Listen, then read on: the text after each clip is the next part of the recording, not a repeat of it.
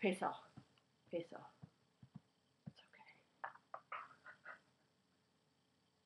The first is, look.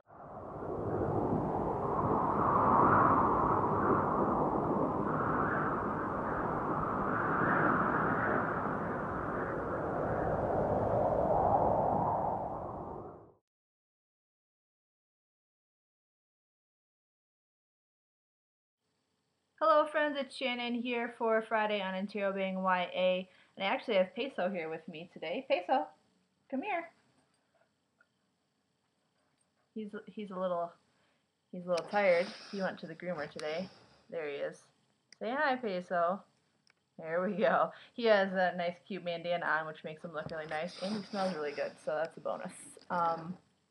Today I'm just going to talk to you about some contemporary releases that are coming out in January. I don't have a lot that are coming out in December, which is really weird. So I just skipped to January since that's kind of coming up soon anyways. The first is Love Torn. This is by Kavita Daswani. This one comes from Harper Teen, and it's about a girl who has to move from India to LA, and she's been betrothed to a boy, which means she's supposed to marry him, and so she has to deal with that, and it's kind of a culture shock to move from India to LA, I would imagine. So I'm really excited for this one. The Education of Jay Baker. This is by a male author, Jay Clark. It's got some funny, the back says a few sexy bullet points about Jay. He's in love with a cheerleader named cameo appearance Parnell. He rocks a touche array of pop culture references, jokes, and puns. There's some other quotes like that on the back, which I thought was funny. And as I was flipping through it, I saw that the chapter titles are based on songs, but they're not the actual lyrics. So like this one says, "Dad likes your butt and he cannot lie." I don't know what that's about, what this chapter is about, but it's based on that Sir Mix-a-Lot song. So I thought that was kind of fun. This one's from Henry Holt. Another I'm excited about is Love Maybe by Heather Hepler. This one's got a Valentine's Day theme, which I thought would be pretty cute. It's got the candy on the front, and there's some candy on the back. And the tagline is, "Can a girl find true love if she doesn't believe it exists?" Everything You Need to Survive the Apocalypse by Lucas Quells. I really like this cover.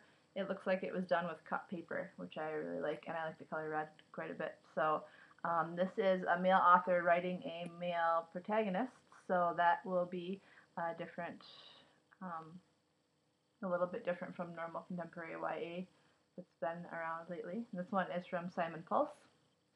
Another Simon Pulse that I have is Unraveling Isabel. This is by Eileen Cook. She wrote The Education, The Education of Haley Kendrick.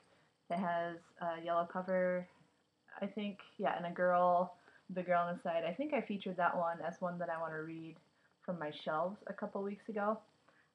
But this one has to possibly do with mental illness. It's kind of vague on the back if that's really what it is, but I'm excited for this one. And the last one I'm excited for is Try Not to Breathe. That's by Jennifer R. Hubbard, and she wrote The Secret Year, and that was her debut novel.